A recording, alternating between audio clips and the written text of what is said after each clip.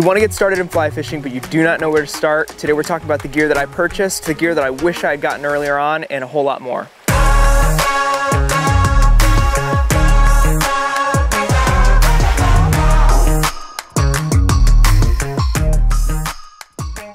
All right, we're gonna go through items kind of smaller to bigger just because it's gonna be easier to talk about that type of stuff. So I always suggest a good pair of sunglasses in the river. I think that'd be kind of first thing on the list. Obviously, we're gonna get to the rod and stuff, but you definitely need to be able to see the fish in order to catch the fish. So I've got a pair here of the sun skis. I bought these at REI. They're really nice, like mid-range. They're like a nice, like plasticky type of situation, and they're really kind of hard to like mess up. So that's great. They cling onto your shirt really nice. They've got like a nice little curved bow type of situation here for the arms.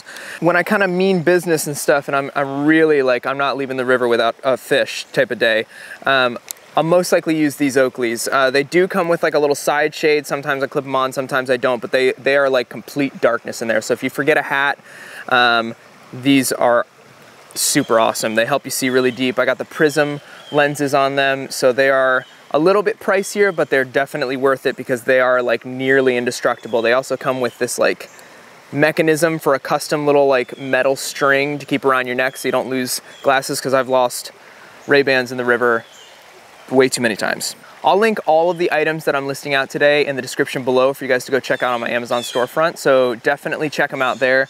Another thing that I would say, which is gonna kind of go hand in hand with those sunglasses, is a good hat. Usually what I'll do is I'll get like a good hat at the beginning of the season, but there's kind of a couple things that I look for. I look for very breathable, because a lot of times you guys have seen my videos, I've got a GoPro on my forehead. I'm not looking to like sweat my face off on the river. So something that's breathable, something that's lightweight, and something that I don't mind kind of dirtying up. One of the hats that I found recently that works so well for this is the Backcountry Skins hat. I think I talked about it in an earlier video, but it's got a nice breathable fabric. I just love wearing it because it doesn't stain, and I can wear it even on like the hottest days. I'll sweat so much. And there's not a single stain on it, so it's a super great hat. I'd suggest checking it out. I'll link that below as well. All right, next, we're kind of on to a good fly rod. So I recently started using the Redington Vice combo, which actually comes with an ID reel.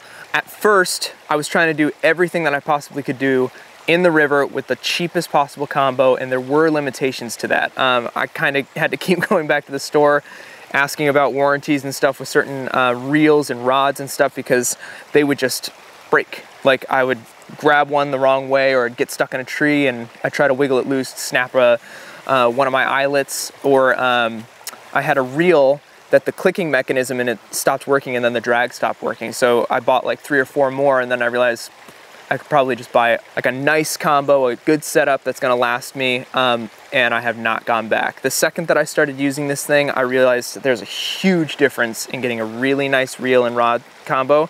That's not gonna obviously break the bank. Like Redington has these combos that are like $100 to $300, and like in that range you can get something really nice. Once you start going outside that, then it starts becoming preference and kind of combos that you want to mix and match and get together. But I would suggest getting a Redington combo. I do also have a budget combo listed down in the description below, as well as in my links. Up next, I got a good landing net. I got something short, but I wanted like a wide top to it in order to kind of like scoop and do what I can on my own, because I fish a lot by myself. So having someone else there to land the fish for me, especially if it's a larger fish, it's gonna be a lot easier if I've got a wider headed net. And wet fly fish makes a really nice net. It has the rubber netting, which is a lot easier on the fish. It's a lot easier to clean too, because you want to make sure you clean and dry your gear in between fishing. It's got a nice grippy handle down here at the bottom, which is super awesome, especially when I'm like reaching around and stuff trying to grab the net. This actually might be the bigger one of the 2 that they sell in this size and style, but I definitely like the shorter handle. It's a little bit easier to mess with on smaller rivers. Big river stuff where you kind of actually have to get like a massive fish, like a salmon or a steelhead or something, this might not cut it, but it'll definitely still hold the fish. So I would suggest getting the wet fly fish. There's tons of good brands though that you can look up on Amazon, a little cheaper. This isn't something that you gotta splurge on, but I would definitely take into account something that's gonna treat the fish right, but at the same time it's gonna be easier for you to operate on the river. All right, next we're moving on to the pack. So I keep I keep pretty much everything that I need to fly fish in this small little like front chest pocket type Orvis bag. They sell these in two different styles. This one's like the lesser of the two, but it's still really, really awesome. I pack super, super heavy for the river. And what I mean by that is that I'm most likely kind of carrying like a catch-all box. I'm carrying my nymphs, my dry flies, pretty much anything that I would need for any scenario in the river, I keep in my pack, but I'm also able to keep it in a pack this size. So that kind of speaks to the stuff that I've got inside of it. We'll walk through that a little bit, but first we're just gonna walk through the capabilities of the bag. So it's obviously got a tippet holder just on the front here, which is awesome. I used to have like a non-name brand type of front pack that I would keep, and it was not easy to store tippet in it. It didn't kind of do attachments with like some of the bigger brands like Sims or any of those. So getting a tippet holder was really, really hard. I kind of just had to keep it in a pocket in there. But it's just generally a great size, and the nice thing is I don't have to wear it with my backpack, but that's also the coolest thing about it, is that it actually attaches specifically to the Orvis bug out bag. There's two sizes of these bags that you could get, but I do have a lot of stuff that needs to fit in the bag, and the smallest size does pretty well. But this does attach to my bug out bag, and I can show you that in a few seconds. But it also has like a waist pack, so I can use this as like a waist pack and wrap it around me, put my net in there as well. But it also comes with like a neck strap, so you can kind of do it as a chest weighting bag as well. So yeah, what was your name? John. John, David, good to meet you. Dave? Yeah.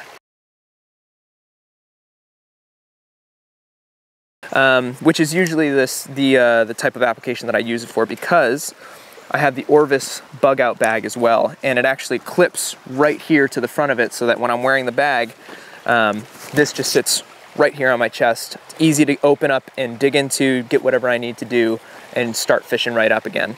Sweet, moving on to the Orvis bug out bag. So you might be able to get away with maybe doing some lighter weight stuff, probably just a chest weighter pack, or maybe even just like sticking some flies in the pocket of a vest. I have this thing because I need it for all the videos that I make. I'm carrying around like multiple tripods. I got a drone, GoPros, GoPro batteries, anything extra that I would need on the river in terms of electronics, as well as some of the extra things that I want to carry in here. Bug out bag by Orvis is definitely sweet. Next, we're talking through the wet weighting and dry weighting type of equipment that I use. I'll actually start with the boots. So I use the Corkers Dark Horse, which you guys have seen on my social media and stuff. Corkers is an incredible company. They made a sole so that you can have a swappable grip, which is awesome for when you have different weighting scenarios. Like here right behind me actually is like a little bit stony, but it's mainly silt and sand. So if I were to go somewhere else, like in the Adirondacks, or when we were just in Vermont, there was definitely a lot more freestone rivers, more slate rock bottom, a whole lot more slippery, but you definitely need something like felt for that context. So you're able to switch those on, switch them off. It's super easy. All you do is pull this little tab on the back, pull them down like that, and you've got a brand new sole to attach to the bottom of the shoe. You can also purchase like new soles after you've worn those ones out for a while, just to make the boots last longer. Super sustainable, and I love that company. I use right now the Sims Tributaries. Really, they're super easy to find. They have them at most shops, like Cabela's, Bass Pro, Sportsman's Warehouse, any of that type of stuff. Backcountry sells them.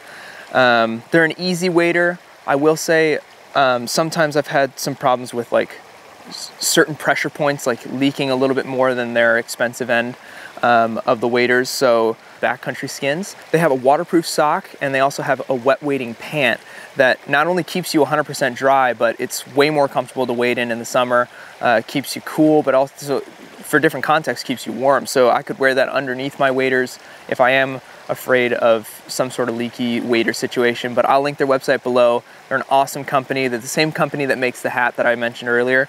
But yeah, definitely check them out. If you want to just get in the river and prioritize some of your funds towards getting a really nice rod, nice wading boots, nice waders, something like that, those are probably the things that I'd want to get up front, spend some decent money on, and be able to have those for a long time. These are all the items that I use every time that I fly fish somewhere, and hopefully this was helpful. Please remember to like and subscribe to the channel.